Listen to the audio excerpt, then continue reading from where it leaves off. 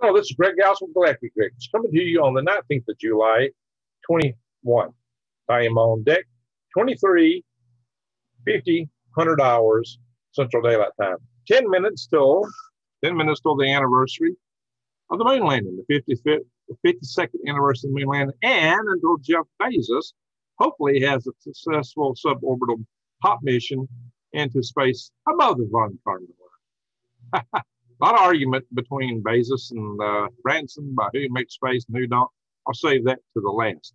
We got another issue to talk about here, which I don't think should be an issue, but a lot of people out there in media land seem to be taking issue with this whole idea of billionaires having joyrides into space while people suffer on Earth.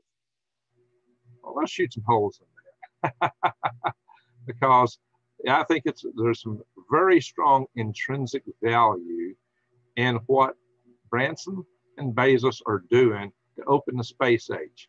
So we're going to get all into that. We're going to talk about that. And Elon Musk and others, many, many others who have worked hard and tirelessly for years to make space more accessible, to make it to the point that we may actually one day live and work in space. And what's the value of that?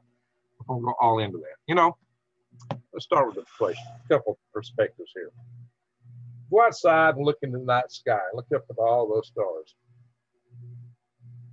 You see the pure, raw power of the stars, unadulterated, as far as we can tell, all natural. Astronomers, with all their telescopes that have been peering into space for all these years, have found no concrete evidence of anything that's not natural. We find planets and planets and planets and planets and planets on planets and planets and planets. The universe is full of planets. The universe is full of habitability zones with many planets in them. Somewhere out there, one would think that some of these planets that should be much older than ours, many, many, many, many of them much older than ours, some of them should have been suitable enough somewhere in the vast universe for a civilization to have risen some time back. It wasn't taking that long, cosmically speaking, for that civilization to have spread through an entire galaxy. Fermi figured this out many years ago, and he would just basically had an aha moment. He says, well, where are they? They ought to be here already. He just kind of mentally went through the numbers, and if you put them on a slow boat, not going light speed, warp speed, but just, a very small fraction thereof, with speeds that, could be attainable by any, reasonable spacefaring civilization without grandiose Star Trek technology, the entire galaxy should be colonized. And it should be obvious that they're here, been here. Now, some people think they are here, but it's not that obvious. See, the problem I got with that is this. Now, I'm going to go down another video now since I broached this topic. I'll have to talk about that in the future, right? Okay, but here's the thing. Even if the UAPs and all that stuff were from somewhere else, and I said even, and the evidence of that is somewhat lacking as of this point. I mean, the evidence based on the videos alone. Maybe you got something else you can, oh, Greg, blah, blah, blah. But let's just focus on the evidence they presented us in the videos. But that's not the topic of this thing. But I just to say right now, that's somewhat lacking. We'll talk about it in the future. All right. But what I'm saying is this. You should be able to look up in the night sky and see evidence of StarShip Type 2 civilizations. StarShip Type 1 civilization, which we're not quite there yet, is a civilization capable of harnessing all the energies of the planet. It's thought that a civilization at our level should be there maybe within 100 years, maybe possibly. And once you start working space, you should be able to quickly, within a very few generations, leap to being a StarShip Type 2 civilization, which could harness all the energy of your star. That means your star should essentially wink out. And what all you should see from that star would be waste heat, just kind of a redness. We should be able to look in space. A Type 3 civilization would be able to harness this galaxy. Our galaxy's been around long enough. We should have, and so are the many other galaxies out there that are close enough that you're not going too far back in time that you see them. We should be seeing evidence, looking out in space of Type 2 and Type 3 civilizations. Don't see nothing. Is it that civilizations just don't survive long enough to get out in space. Look at ourselves. Are we on the verge of our own demise? Could we possibly get out into space and ensure the survivability of our civilization so that we have all of our eggs on basket Earth? Maybe we can put some of our eggs in some other baskets, such as the moon. Okay, that's a I got that one as a kid, back when we were going to the moon. Okay, a little rough, but anyway. Is there some possibility? Mars? How about oh no cylinders? I'm quite fond of that concept of oh no cylinders. And as you may have noticed, I've done videos where I've come up with concepts, detailed out my own concepts for how to live in skies on Venus. Quite comfortably, I might add. Much more comfortably than you'd probably live on Mars. And I'll be doing more on that in the future too. I'll talk about how you can actually mine Venus. So how great it can't be done. Oh, yes, it can. We'll cover that. But, you know, here's the thing. We're not seeing diddle. Nothing. So what are their prospects for getting out there? Well, look, you know, we've had government space programs since before I was born. You know, going back to 57. I was born in 60. So, you know, there have been government space programs now for 64 years. And they just, the most they've been able to manage is some flags and footprints. And now we're struggling to get back to doing flags and footprints again.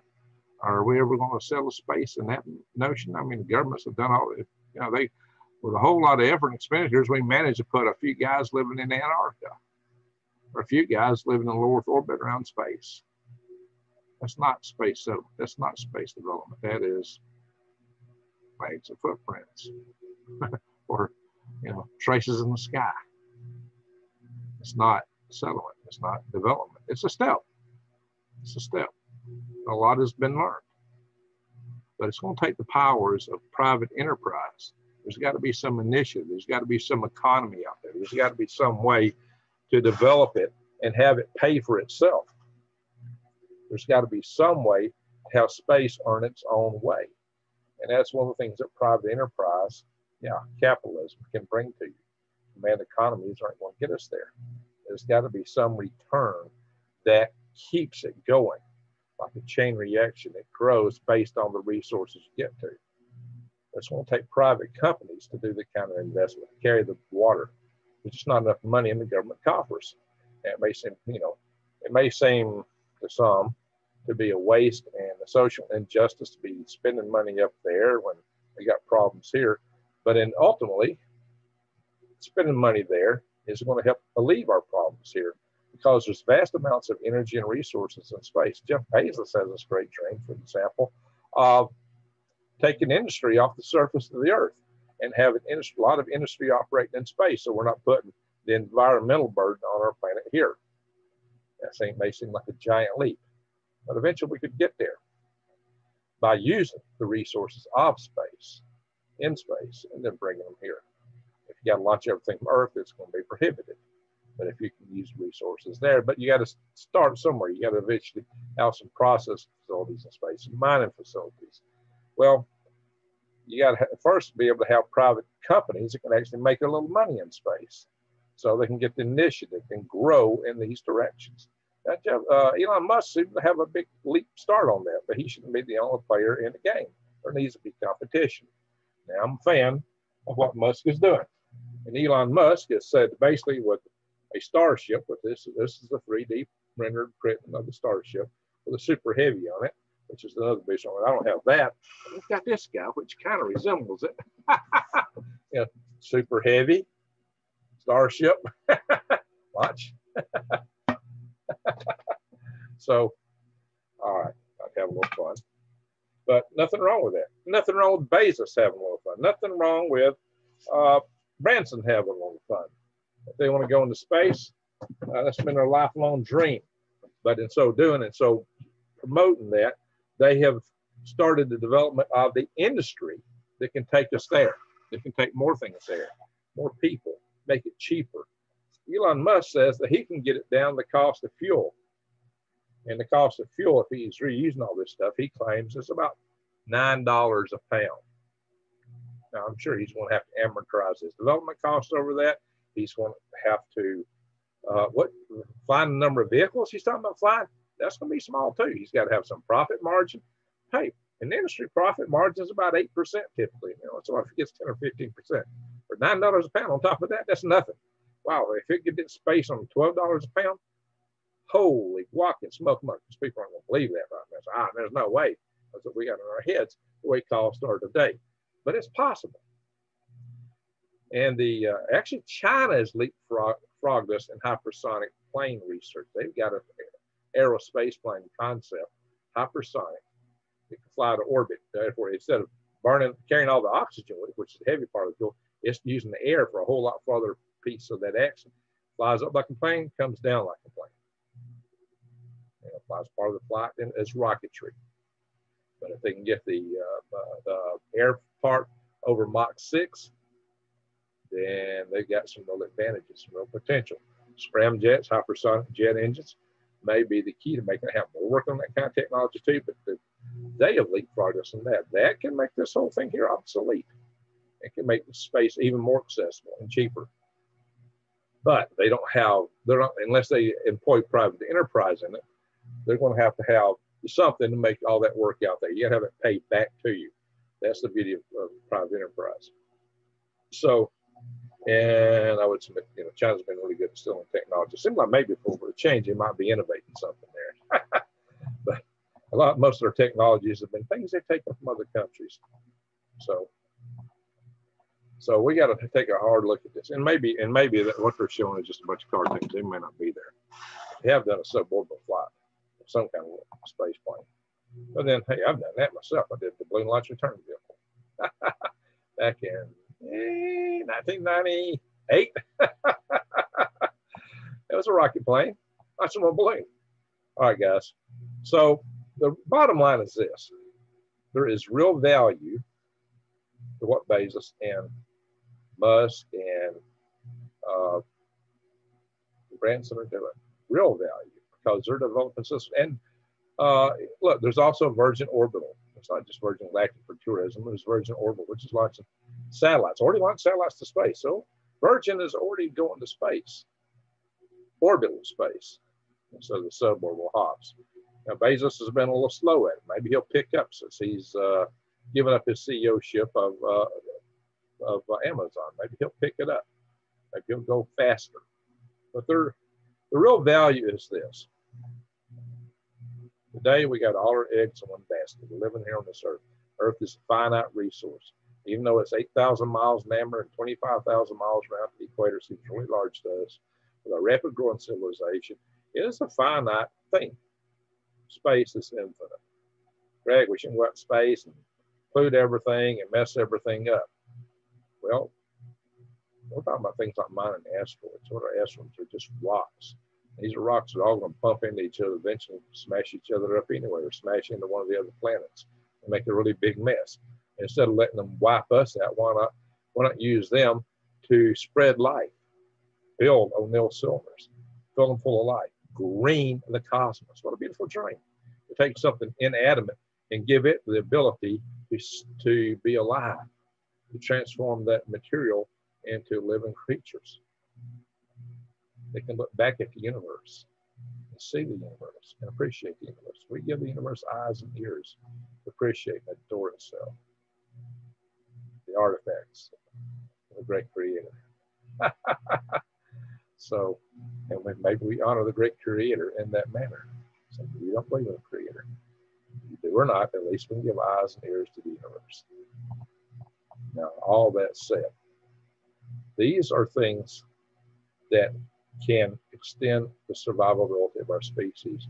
They can give those young people today who are worried, can they survive through this era we're in? I got a chat session on my Green Grace channel last night who was really, really concerned about a war with China to the point that he was scared. He was absolutely frightened. He didn't think he would survive. Now, we do have challenges from that, challenges to our grid. But one of the big things we can do is get our eggs out of one basket. That's Elon Musk's vision if we want to go to Mars. So there's elements of that has its value. You know, I see going to Venus. Musk is ahead right now. I'll start promoting this vision. Maybe somebody will pick it up and run with it down the road. Using maybe nothing less than these little vehicles will be perfect for settling Venus. Perfect. I'll go into that in the future. So this is my Venus ship. It's Musk Mars ship, but hey, you do some amazing things in Venus with these things. Believe it or not, yes, you can land in the atmosphere and take off from the atmosphere. Now, remember, raccoons, but you don't have to have a raccoon to land in the atmosphere. In fact, hermetically sealed due to the specific density of the Venetian atmosphere. If these things were hermetically sealed and had basically Earth air inside, they would float at about the 50-kilometer level, where the atmospheric pressure is Earth normal, the temperature is Earth normal. Got a lot of acid on the outside, but that's all. Gravity is 90% of our gravity. The temperature is the same. Pressure is the same. Hard to beat that. And they just float naturally. Yeah, because the Venetian atmosphere is the carbon that has such a higher molecular density. So isn't that interesting? If you put, oh yeah, did you mention that these things can refuel?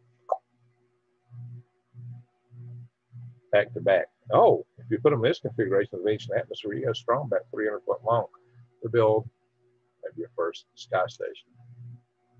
That's coming to you in a future video. Okay, all that said, that's why I got 2 of these. Yeah, fond of this idea. So, as long as you don't lose your rudder flaps, you'll be in serious trouble. I missed the pen here.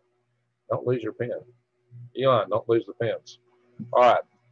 Seriously though, here's where the billionaires can bring us something new. And the good thing is they have competition. They have different, each one has come to us with a different design, different systems, different ideas. A government comes up with one system. It's always a system of political compromise, like the space shuttle, like the space launch system. It is meant to achieve political objectives. An entrepreneur isn't trying to meet political objectives. He's trying to meet his dream or some business objective, ideally a business objective. But the business has got to be able to make business. It's got to be able to make money, to grow, to develop. And it's got to be able to tap into things out there that you can grow from. Once you tap the resources of space in space, you can grow exponentially without it being limited to the cost to get from here to there. That's a game changer. That is a huge game changer. Space is full of energy. Solar energy in space is very intense. It's attenuated coming down through our atmosphere.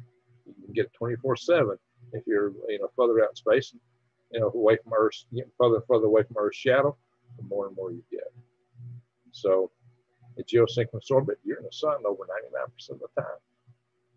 Some people propose satellites in geosynchronous to beam energy back to Earth. I'm not a big fan of that, but you could use that energy in space to process things in space and bring them back to Earth, like platinum group ores found from the moon, which you can bring back to Earth using fuel cells for a hydrogen economy to make our energy system much more efficient without tearing up the platinum group metal sources on Earth, which will be limited for those kind of applications. And rare earth metals, probably just the asteroids are probably full of that stuff in the moon. So, and helium-3 from the moon may be used for fusion power to make a clean reactor that will not produce more nuclear fuel. So you can give the reactors to Iran or anybody you want to, and you just sleep all night without any worry that they're going to make something to shoot back at you. And then have nice clean energy. So, isn't that interesting? So there are many things we could do down the road in space. Space is full of energy. Space is full of materials. Space is full of room. Space. Space to build. Space to grow. Room to grow. But to get there, we need the small private companies. We need the entrepreneurs. We need the people with the dreams. It might be a boyhood dream they're chasing. That's okay. If we can't dream, then who are we? That's the essence of being human. It's to be able to dream, have a goal. There's nothing better than that. That's a good thing. As long as it's a worthy goal, a good goal. I mean, you know, you're not trying to take advantage of somebody else and walk on them to get there. So maybe these guys, some of these billionaires might have done that to get their money. Here's maybe their chance to earn it back for society to give us all a future that we can survive and thrive in. A prosperous future. We don't have all of our eggs in basket earth. So what do you get out of it? The ability to continue to grow our civilization infinitely without destroying our world. That's the goal. The ability to build new worlds, clean worlds, beautiful worlds, habitats in space. There would have to be an ecological harmony to survive. You have closed loop ecological life support systems. We'll learn so much from space, how to be better stewards of our planet here and take a lot of the load off this planet. Thing is, though, prosperous people don't reproduce as fast, so they may have issues with having great hordes of people that settle all this stuff. But still, that might be taking more pressure off the earth. So we could have a beautiful future, thanks to space. Other thing that space does is this: if we get to orbital tourism, we get to orbit, higher above Earth you get, people get to look down. And what do they see? When they fly around the Earth, they see no borders. They see a beautiful planet. By the way they get, and they see this planet against the darkness of space, they realize just how precious our beautiful blue jewel is. It's called the overview effect. Frank White, a buddy of mine, wrote a book about it called it the overview effect. And that effect these astronauts have is to go, oh my gosh, we're one family, we're one people. We all share this planet, and the atmosphere is so thin compared, so like, you know, 99% of the atmosphere is only 20 miles up. Just 20 miles, 99% of the atmosphere. It looks thin when you're looking at it from space compared to the world that's 8,000 miles in diameter. Huge difference. Very thin atmosphere, and the ocean's only a couple miles deep. You realize this biosphere that we live on is a very thin sphere on top of the big Earth. You realize just how fragile we are, how fragile we are, how small we are, how precious we are, what a jewel this planet is, and that we shouldn't be divided because there's no borders. You can't see borders. Why are we so divided? A lot of this division goes to political aspirations of the leaders of the world. And we'll find a way to take the wind out of their sails so that they're not so adventurous militaristically. Oh yeah, Greenleaf's just did a video talking about that. That's alternate person on my other channel. So there's a lot we can do in time. My friends, I say, let the billionaires have their fun. Because in the end, they're going to help everyone, you and I. Because through their initial steps, we'll all be able to reach from the stars. And we should be able to get there, actually. Now, it may be just the rich.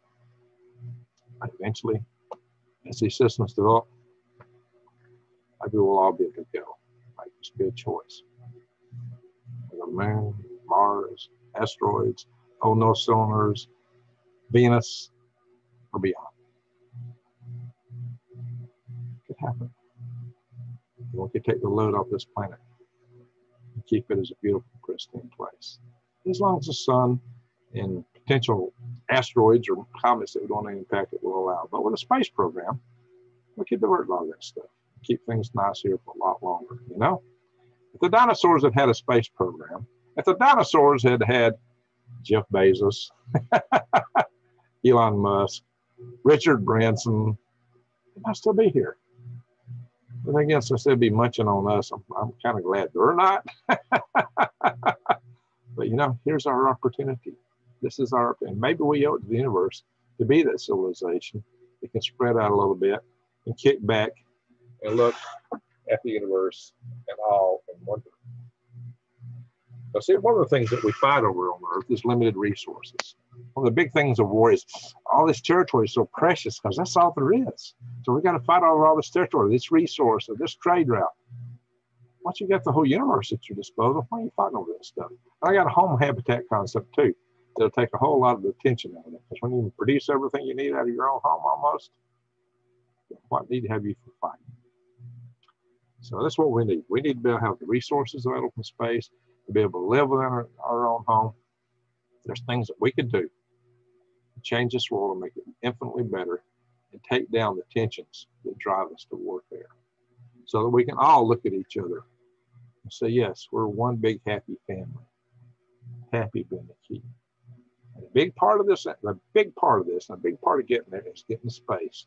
And the people leading the way right now are Jeff Bezos, Richard Branson, and Elon Musk. I don't say one before or the other to give any preference to any of them. They're all doing amazing stuff there. Now, they've all probably got a few checker marks on their way to getting there. We all do. We're all human beings. But that part of what they're doing needs to be held and embraced, not attacked like so many other people are attacked. I was going to share an article here. Somebody having a little pity party attacking them. But you know what? It ain't worth it. Just ignore those people. Because that's pretty putrid pity parties. Forget about that stuff, guys. We need to look up the stars and reach for them because we can. And we can go there. These guys will help us. I've done my own little share. Oh, yeah. I've done my own share. For those that don't know, I think I'm showing a few videos. This is a rocket motor. This is a hybrid fuel grain. This is a solid fuel grain of the HARC Cat's Prize rocket. This is the daddy of the Spaceship One motor and the granddaddy of Spaceship Two motor. Air-launched rocket, hybrid rocket motor. Nitrous oxide, hybrid fuel. This has got hydroxyl terminated polybutadiene fuel grain, HTPB. I've also flown asphalt. Actually, I like asphalt better. Has better regression rates than this stuff, which is the military solid rocket fuel, minus the oxidizer. So what did I do with this asphalt fuel grain? See this, guys? 1997 Space Pioneer Award. To who? Gregory H. Allison. What? Entrepreneur. Why? Because I launched the Halo SL Space Launch 1 rocket that year on 11 May 1997. Hybrid air-launched rocket. We started a company from that called HARC. Our initial program was Halo, high altitude liftoff. Halo, hang a rocket from a balloon and off we go. And I'm not a billionaire, but you know, hey, I wasn't able to get on top of that rocket myself. But we started this, and the billionaires picked it up and did something bigger with it. And I didn't have that kind of money to do it with, but we got it. We got some of this started, so we can all play a role in this. I've had a hand in it. Many of my friends, team members. I had a great team of people here. You know, you've seen some videos with Tim Pickens, Bill Brown. Oh, they're just the tip of the iceberg. A lot. We've had, you know, I was fortunate to lead one of the best teams of young, bright minds, hardworking people that achieve these wonders. So it's doable, but sometimes it takes some money to really make it happen. To take it to the next level takes serious money. And that's why it's a good thing. Some people can amass a few $1 billion because that's what it takes. So let's hope they figure out how to do something beyond making a small fortune in space. You know, the old adage, how do you make a small fortune in space? You start with a really big one. Hopefully. The only way space is going to work is if they actually turn it into a business proposition. It's self-sustaining. It's got to be an economy. We have to develop economies in space that use space as ongoing development economy. And that's what we hope they can do. They may start with tourism, but once we develop the vehicles, the technologies, and get this going,